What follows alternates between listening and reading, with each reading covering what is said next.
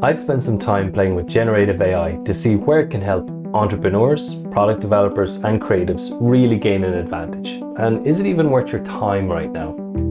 So starting with design, I took on the task of adding AI to the branding workflow. I've compiled some shortcuts and hacks for anyone looking to accelerate logo creation, and I'll also give my opinion on the value of AI in the logo design process. So let's get stuck in.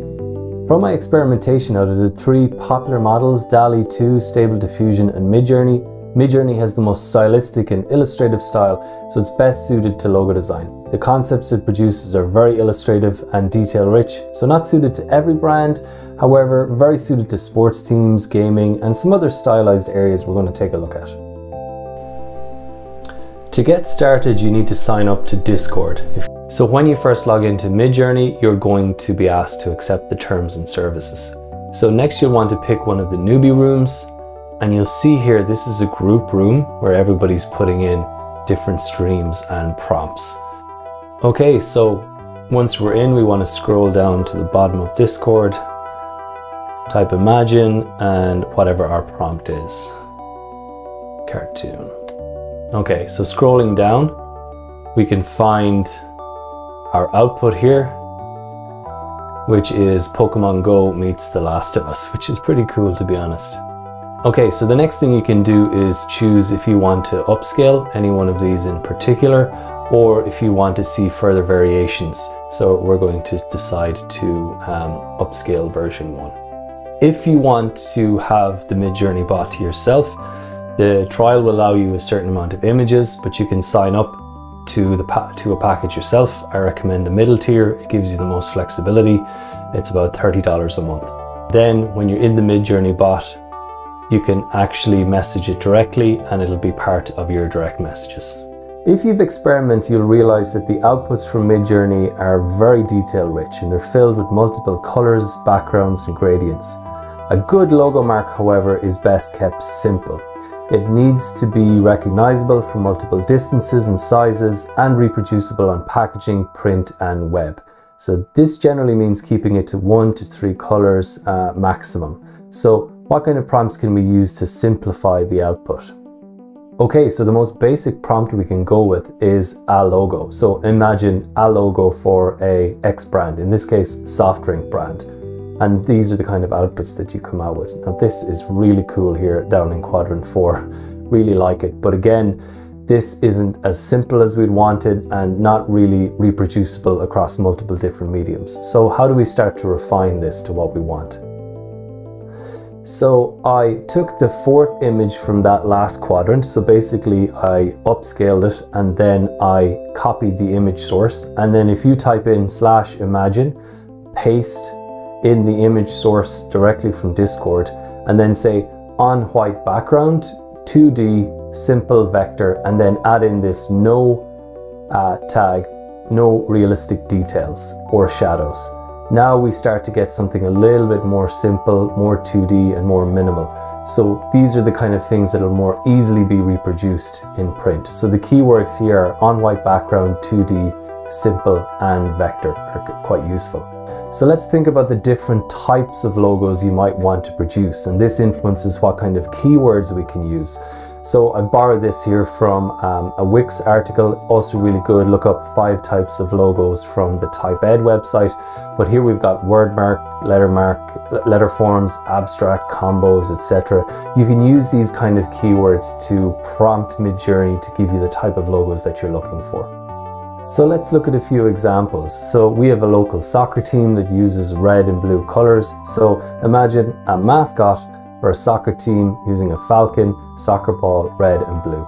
Now again, these are really pretty cool, but there's a lot of shading going on here, a lot of gradients. Again, not the easiest to reproduce. So can we refine that a little bit further?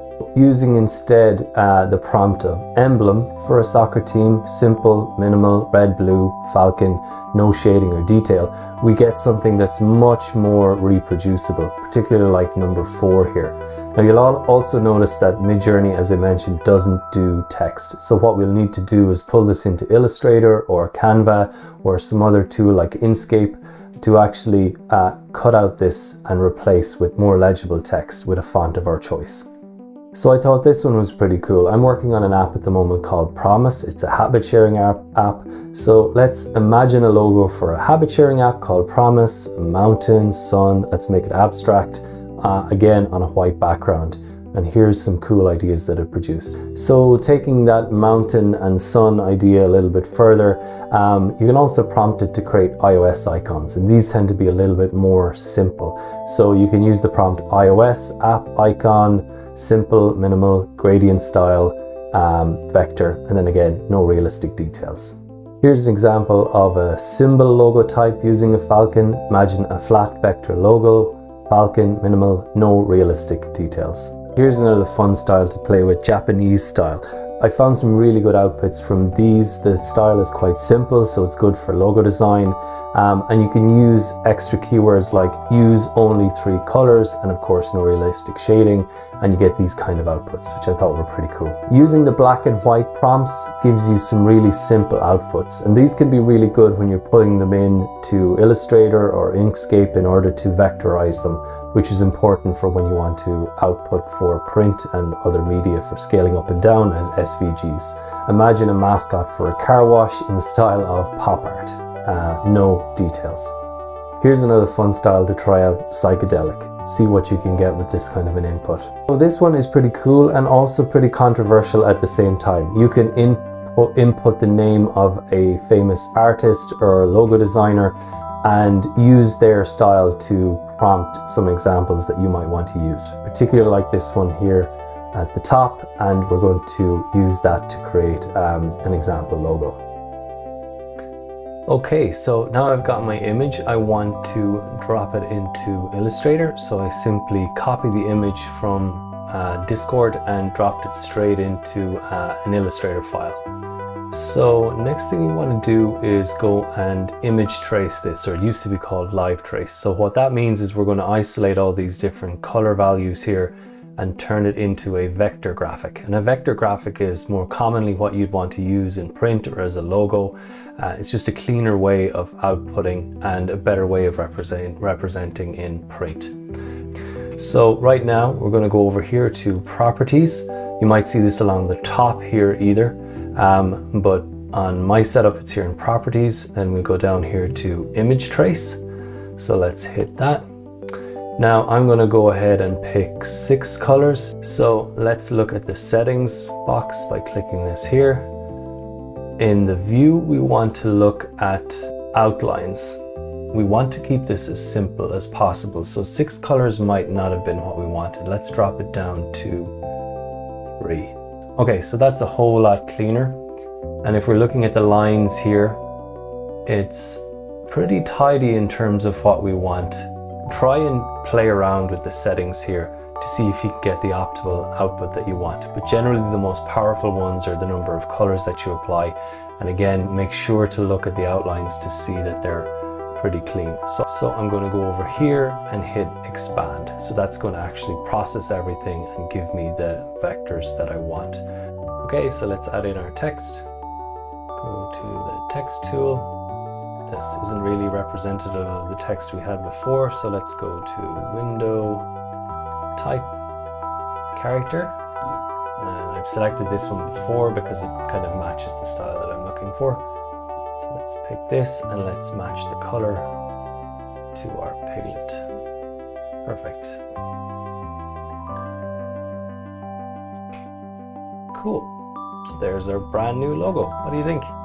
So in conclusion, I think it's time to start playing with Midjourney. If you're a logo designer and a creative, it can help with the inspiration you need for the creative process. But it's still too much to expect a layperson, entrepreneur, or business person with little design skill to arrive at a usable brand. There are still too many other skills in the brand process that are still not automated.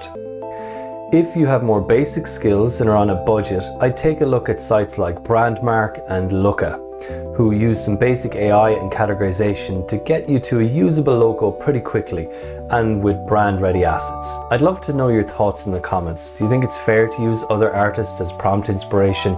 And how far away are we from the whole process being automated?